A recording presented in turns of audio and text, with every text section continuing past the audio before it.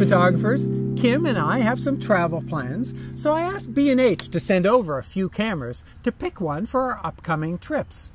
I'd like it to be small and easy to carry, have a powerful auto mode so I don't have to work too hard, and be high quality for great photos. Well, I'd like a camera with a large sensor, one that has manual controls, and one that saves RAW files and has a good video mode. 4K is preferred.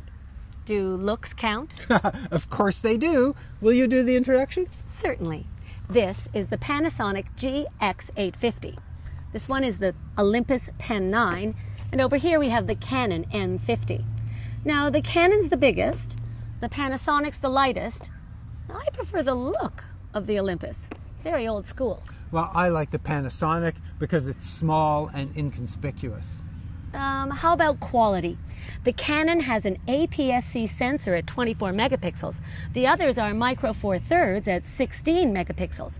Doesn't that make the Canon better? Well, yes, but we're not doing pro work here. These may end up in a blurb photo book, maybe enlarged on a wall. For family travel photos, those are really small differences, and there are photographers who will make a big deal out of one issue or another, but all three of these are very good. They each have the sensor and the megapixel count to deliver high quality results. But you're right, Canon does have the edge here. Lenses. They're also part of the quality equation. I don't imagine these kit lenses are their best glass. Yeah, not typically, but we'll see once we start shooting. Now the Canon's 15 to 45 lens has a switch. You have to slide it to activate it and open the lens. And the Panasonic also has a lock position. I guess that's so they're smaller to carry. It's 12 to 32. And the Olympus, 14 to 42, opens when powered on. Perfect.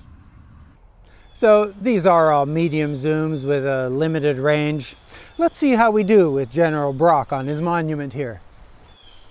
So here's the GX850 wide, and now fully zoomed.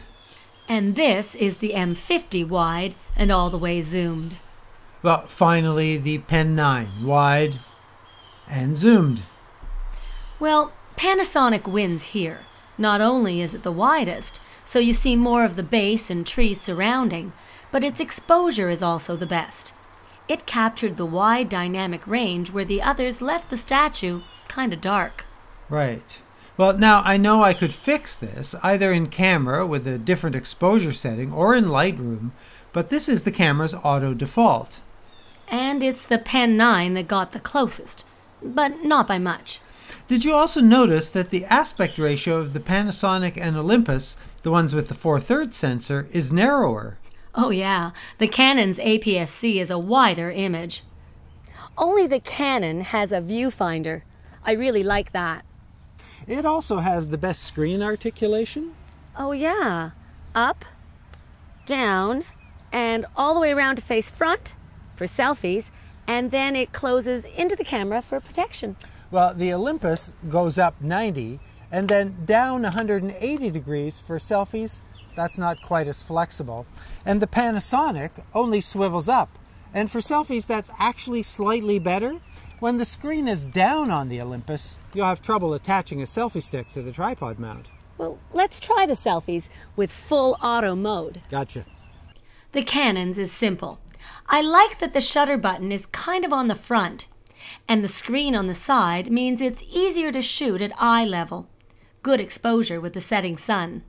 The Panasonic selfie mode, which activates automatically when the screen flips up, has a countdown. That could be useful. And this time I like the Panasonic least. There's an odd flare the rest didn't see. The Pen 9 also has a selfie-specific option screen when it's flipped forward. I think that's my favorite.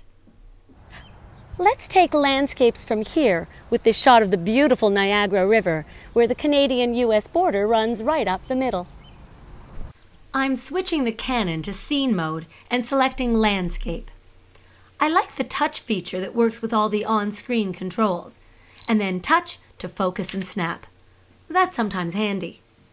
The Olympus has a scenery mode, which then has sub-selections for sunset, beach and snow, and panorama, and in people mode a portrait and landscape.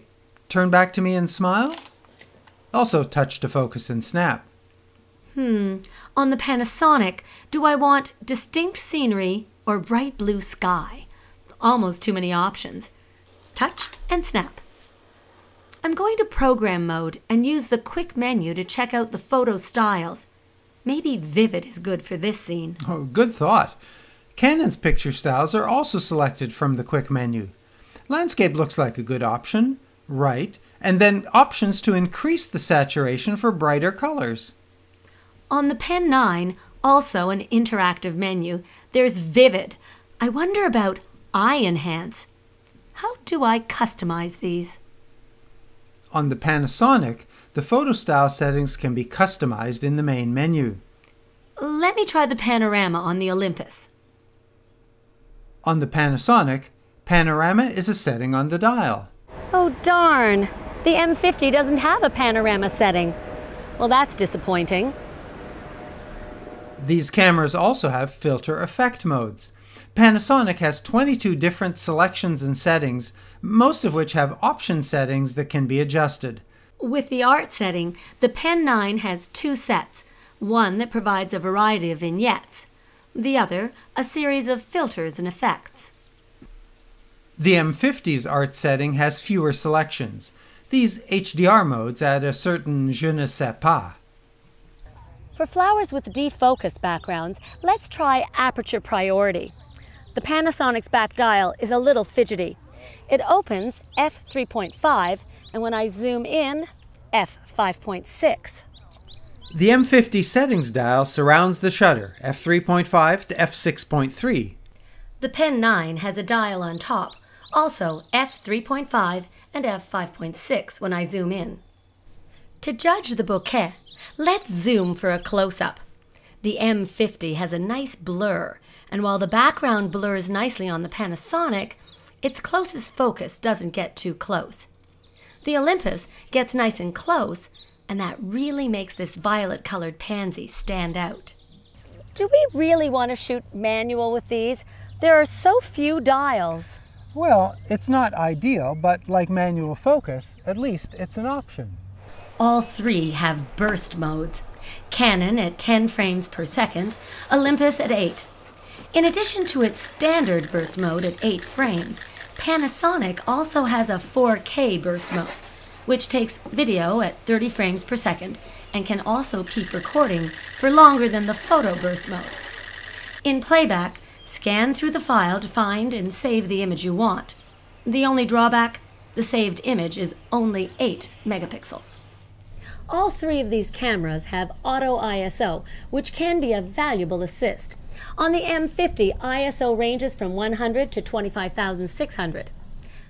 To my eye, 3200 and even 6400 are usable images.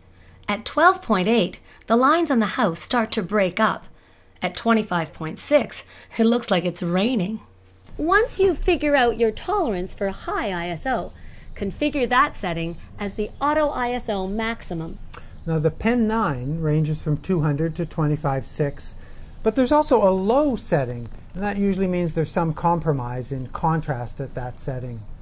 At 3200, the Pen 9 is the cleanest of the three, with good detail in the driveway, but by 6400, the deterioration on the house is evident, and that just gets worse. At 25.6, it's very mushy and full of color noise. Auto ISO has both a default and a maximum setting. The GX850 also ranges from 200 to 25.6, and it also has a compromised low position at 100. In auto ISO, an upper limit can be set. At 3200, the driveway starts to lose definition, but 6400 isn't much worse. The color impurities are evident on the house at 12.8, and 25.6? Not pretty. The Canon and the Olympus have a mode dial position for video, but all three can record video from any position as long as you press the red button. I like the red button on the Canon the best because it's slightly on the front side of the camera, so when you combine that with the forward-facing screen and a mic input, This really is the camera that you want for vlogging. Canon introduces a fairly dramatic crop when you switch to video. Video modes go up to 4K, 24 frames. HD 1080 at 60, 30, and 24, so no slow-mo here. And the video time limit is 30 minutes. The timer counts up. There's a setting to go full manual, and there's a mic input for an external mic. And handheld, even with a full zoom, the M50 is steady and it smooths out the move as I adjust my position. The Olympus shoots 4K at 30 frames, HD 1080 at 60 and 30. Video time limit is 29 minutes. There's a count up and count down. There's a 720 resolution 120 frame mode for slow motion, no mic input. And here, as on other models, Olympus provides a remarkably steady shot. Even moves are smoothed out. It's actually quite remarkable to watch. My hand is not nearly as solid as this shot makes it look. The GX850 can record 4K at 30 and 24 frames, but only for 5 minutes, count down and count up. HD 1080 at 60, which records for 20 minutes, and 30, which is limited only by available card space. Now, these limits are actually slightly moot, as the GX850 overheats about as quickly as any camera I've ever tested. At the same temperature, the other two had no issues. And there's no mic input jack. Now, stabilization is fine when the lens is wide, but zoomed in, I'm noticing a little jitteriness. These cameras are feature-packed. Lots of cool and quirky tools designed to assist your photo adventures. Although they're fun, I rarely remember to use them, and they're usually more complicated and less valuable than I'd like. I agree. Sometimes I think all I want is the full scene detection auto setting and a manual mode with auto ISO. Now all have smartphone apps to transfer images to your phone for posting to social media, and Bluetooth to maintain the connection for GPS information, particularly useful when traveling. Well, they're all small cameras with small batteries. The Panasonic can be charged using USB, and that's an advantage if you have a USB battery charger. Canon and Olympus provide battery chargers. Canon's, with the plug built in, is smaller and easier to deal with, one less cable to carry around. Olympus is not just big, but you have to pack the power cable. Whatever. Just always bring at least one extra battery. And lots of memory cards. We've looked at the photos. Are you ready to make a decision? What's your choice? Well, if you want small light camera in your pocket, it's the GX850, but that video is so limited and made worse by overheating. That's the price of small. Now, it's great for stills with some unique features if you want to take the time to master them, but in spite of a few quirks like the control dial, I really think I have to take the Canon. From the swivel screen and the viewfinder to the mic in, it beats the others on so many issues. I'm just not crazy about the lens quality or selection, and it's really a little bigger than I wanted. Yours? Well, my very first good camera was an Olympus, so I'm very drawn to this one. But I'm all about the viewfinder. It's essential when shooting outside. Take the Canon.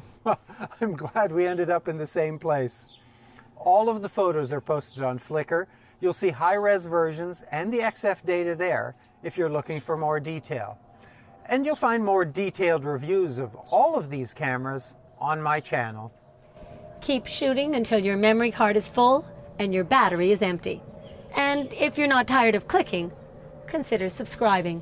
Now, please keep all of your comments civil and your questions relevant. I will reply to them all. And finally, if you'd like to get a postcard from us during our 2018 travels, send a direct message. Email address is below with your postal address, and we'll send you one. And it's the Canon. It's the Canon.